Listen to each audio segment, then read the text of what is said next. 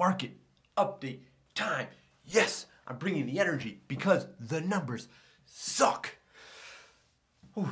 But I'm going to try not to overreact here for you. Ryan Martin here with Pivot Properties, Keller Williams Evolution here. Boston's scenic, beautiful, historic North Shore. Bringing you the numbers for Salem, Beverly, Peabody, Danvers. What are we looking at? If these are communities that you live in, are interested in, obviously this is for you. However, if you're just interested in greater Boston, this is also a really good snapshot about what's going on in the area in general. Even talking to my colleagues out in the field, whether it's Metro West, South Shore, or up here in the North Shore, we're kind of looking at the same thing.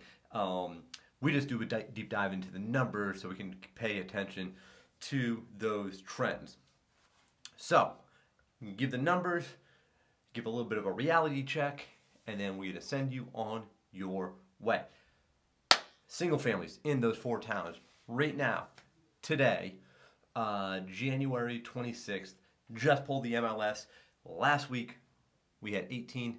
This week we're down 1 to 17 single family homes. We're looking at nearly 200,000 people, and we have 17 single family homes. It's really low number. I will remind you that even in like Peabody, which your population a little over 50,000 people, last year at this time there were periods of weeks where they had 0 single families. So when we compare it to overall picture, this is not great. That being said, it could be worse, I guess.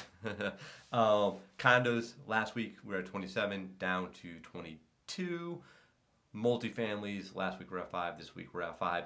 One of those 5 is a deal that had been under agreement, fell apart, and that property went back on the market. And one of the Salem multifamilies went off the market. So it's not the same 5. That being said, there were no brand new listings hitting the market in the multifamily space. Very few condos and very few single families obviously hit the market. And one reason for that is the snowpocalypse coming, the snowmageddon, or it could just be flurries. I don't know.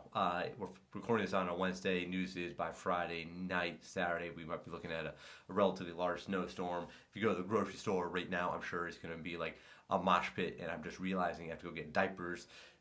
So I'm not super enthusiastic about this now that I think about it.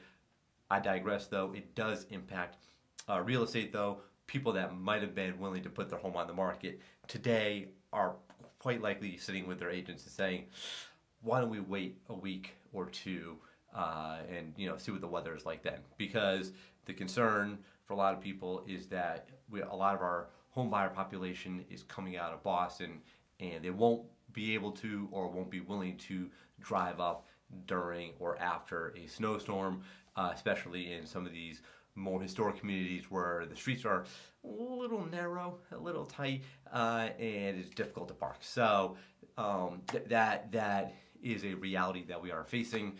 It happens. So one of the reasons why we do these videos every week is so we can kind of pay attention to the trends, and I do like to remind folks of what we call like small sample sizes.